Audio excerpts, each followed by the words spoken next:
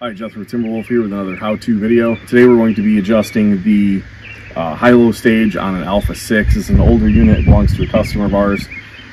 We can't quite get it to hit 3,000, so I think that the pump's out of adjustment. It's not the pressure relief, I've already ruled that out. If you have questions like this to figure out whether it's your pump or your valve or any kind of issues it could be, just give us a call and we can help you walk through it. But if it does wind up being your pump, this is what you do. So the tools I have with me today is an 1.25" wrench. And I got this stubby little screwdriver here. I left my good stubby screwdriver at home, but I think I can make do with this.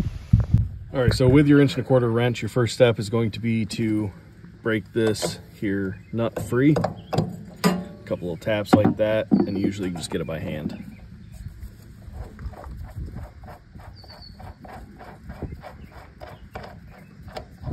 So there's a little brass washer in here.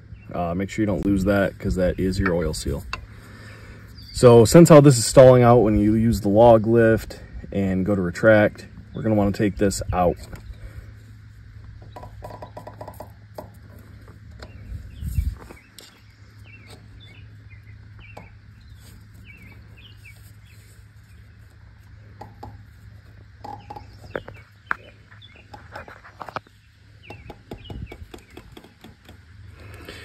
So with as bad as this one was, I took this out about a full turn. I'm gonna fire it up, try it, and then I'm gonna repeat the process until the high-low differential kind of gets dialed. Yep.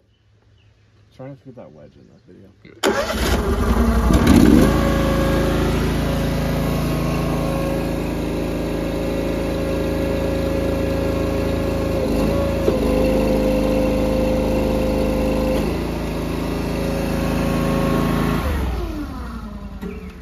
What I did is I took that out about a full turn.